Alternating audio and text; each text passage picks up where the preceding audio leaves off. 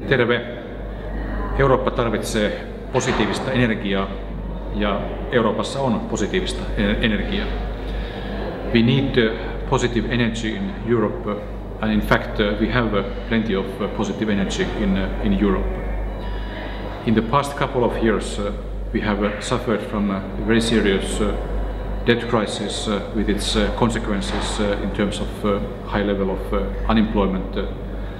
At the same time, we have been able to first stabilize the European economy and turn it into recovery mode, and today the European economy is growing again.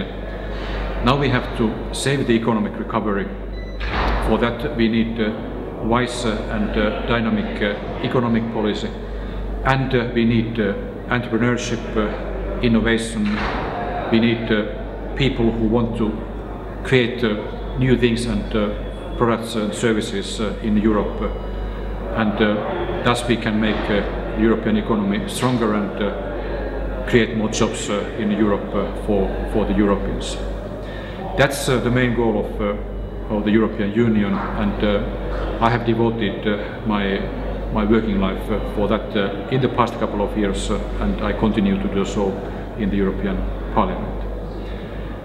In the European Parliament we want to support economic recovery and job creation. I work in the field of international trade. We are negotiating with the United States for a new partnership agreement which will imply plenty of new economic potential and strategic potential for relations between Europe and the United States. I'm also working in the more mundane field of agriculture and regional development, which are part and parcel of everyday life in Europe. And I'm one of the rapporteurs in organic farming.